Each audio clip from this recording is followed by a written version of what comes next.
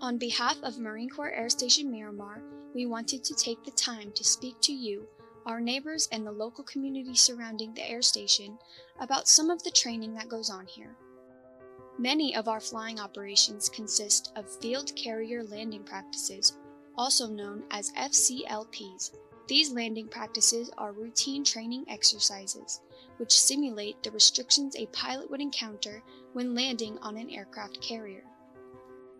Pilots must learn to communicate with a landing signals officer while using the improved Fresnel lens optical landing system, a highly precise landing aid that analyzes the glide slope of the incoming aircraft and the movement of the carrier.